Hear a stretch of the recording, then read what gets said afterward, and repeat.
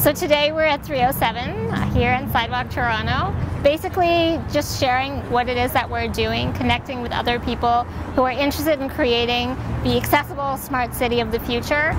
I'm really excited to be here today, to be able to collaborate and share discussions with so many important people who are working every day passionately to actually solve some of the greatest accessibility issues in our cities, like street crossings, for people who might not be able to see the signs on the streets, to navigational experiences within transit systems, or even if it's a crowdsourced movement like the one that we're building.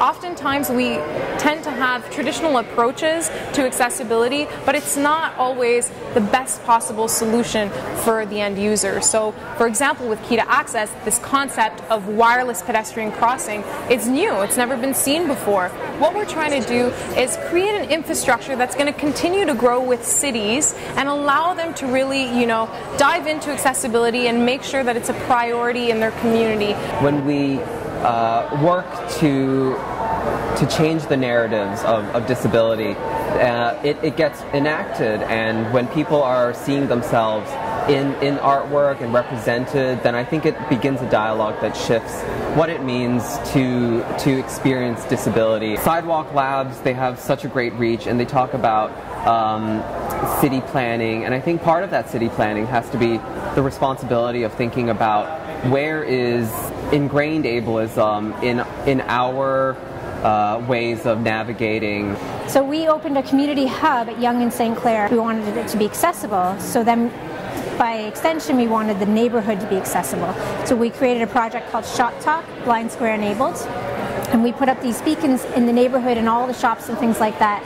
And what they do is they talk to an app called Blind Square. The beacon talks to the app when you're in proximity of it, and it gives an auditory description of the area.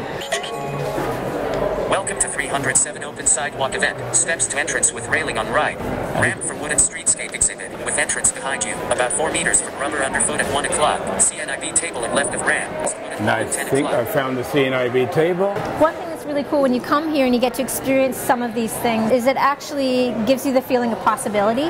But when you see these ideas presented, and it always has this vibe of let's make it happen. I think that kind of energy is what needed, is a little injection of that for us to get excited and to think that these things are possible. To be able to have everyone under one roof and talk about the opportunities for the future, co-hosted obviously by our friends here at Sidewalk Labs, in generating some kind of discussion that can excite communities, that can excite the public to even just come in, listen for a little while, ask questions, and see where things take us.